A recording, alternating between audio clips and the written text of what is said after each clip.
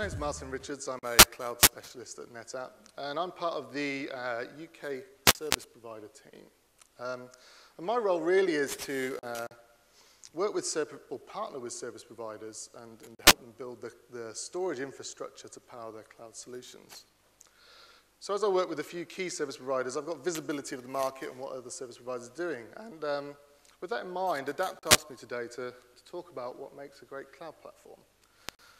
So rather than going straight into the technology, etc., what I thought I'd do is I've got some business requirements of a cloud solution, and I thought I'd dig into those and then map those onto some of the technologies that we see and what Adapt are using.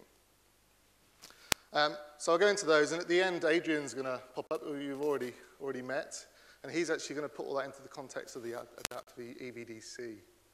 Okay? So, business requirements of a cloud solution. So, I hear lots of things from customers. These are the main ones, and these are the main ones I'm going to talk about today. It's around enterprise platforms, data being available, security, and services on demand, and also support models. Those are the things that organizations are generally looking for in a cloud platform. So I'm going to dive into each one of these. So I'll start off with,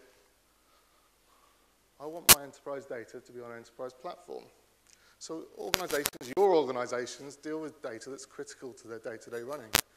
And when you go out and build your own infrastructure, you're looking for a best-of-breed solution, the best solution to house your data on. With cloud platforms, why would that be any different? You're still looking for that best-of-breed solution.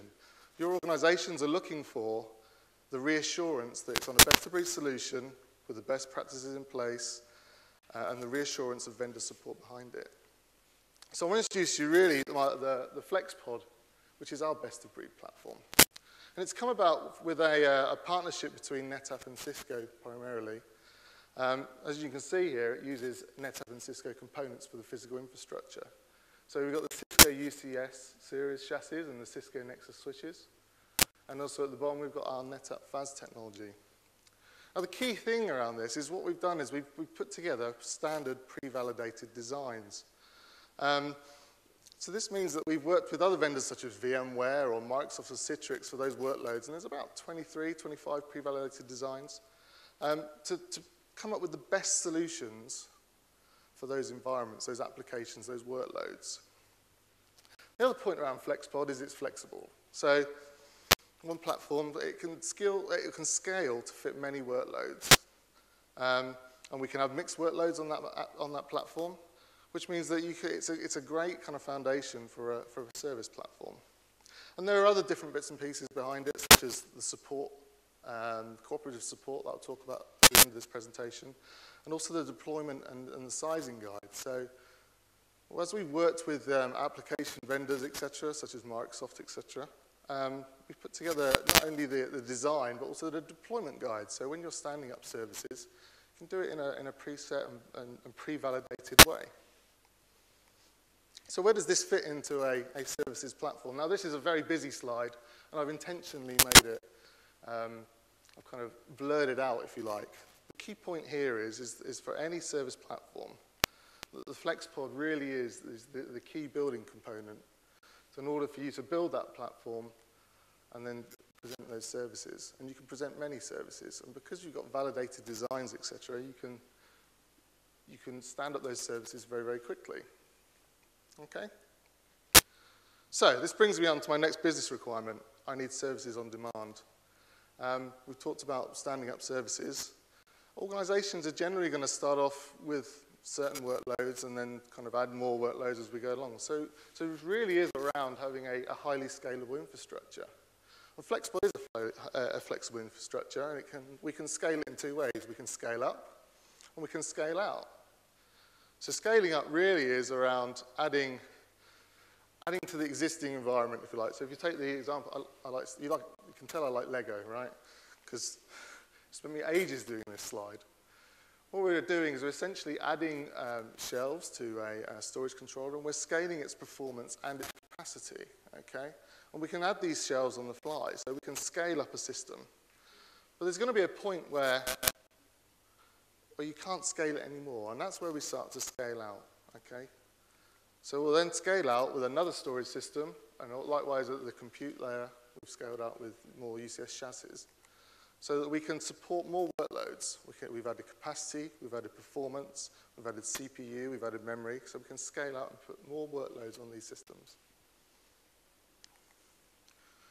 So that means that, going back to our service infrastructure, with it being flexible powered, we can scale out and scale up the physical infrastructure so that we can add more services, or those services can be elastic and get bigger and get smaller if you want. But generally, they'll get bigger, and we can add more workloads onto the service platform. Okay. So it's all very well. We've got this shared platform that's out there that's able to scale up, and you're able to add more services and put more of your data on that. You also need it to be secure, because what you don't want to do is put your data onto a shared platform and other people can see it. That's a real big no-no, right? And traditionally, this has been a challenge, and the way it's been addressed is by having dedicated silos, if you like. So you'd have dedicated storage, dedicated network, dedicated servers, and dedicated applications. But that's great, but what that means is the cost is going up, because the resources you're putting in place for each individual one are forcing that cost up. So what we want is an end-to-end solution. Okay, so we have a pre-validated design that we've done with Cisco and VMware, which is around putting in place end-to-end isolation. So it's a secure multi-tenancy validated design.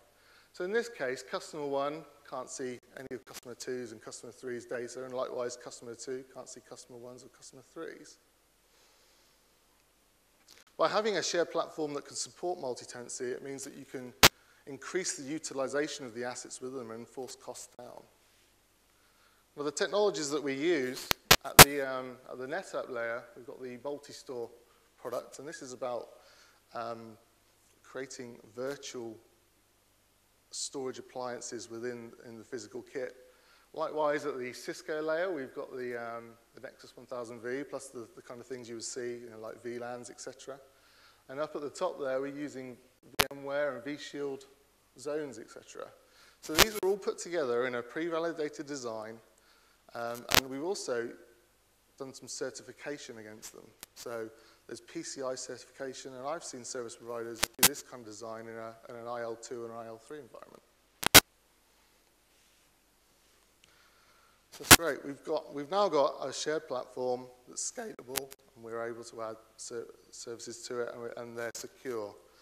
But we want to make sure that when we put our data onto a cloud platform, it's available. So this is a slide of our product set, if you like, in terms of data protection. And what we've got up the side is we've got availability, and what that actually means, if you're going to do it yourself, it also means increased costs, because if you get up to the very top, you've got the Metro cluster, which requires a bit more infrastructure than the normal FAS platforms. So we've got kind of local snapshots at this end, where we can do snapshots and snap restores. And then we go up and we go to the Snap Vault side of things, which is around remote backups. And then if we've got data that requires disaster recovery, we can use the Snap Mirror product for replication from one data center to the other. And at the top of the tree, we've got Metro Cluster. Okay, and this is our continuously available solution. So it really is the belt and braces of availability. Now, being able to support all these different types of service levels or protection levels means that we can put different service levels in place. So we can have a bronze service level. So if you've got data that, yeah, you want to make sure that it's backed up daily, but you're not too worried about it, being there in a disaster, etc., then we'll go for the bronze level, okay? But if there's data that you want to ensure that in a disaster it's available within a certain period of time, then the gold level might be more appropriate. And at the very top, there's the platinum service level, which is around the Metro cluster, which is what Adapter have used. And this is about having data that's continuously available. Now, in my experience in the market, most service providers are operating in the bronze, silver, gold service level. To my knowledge, Adapt are the only service provider that are operating a FlexPod, a Metro cluster-powered FlexPod. That's a mouthful. So that means that they can operate at all these levels, which is great.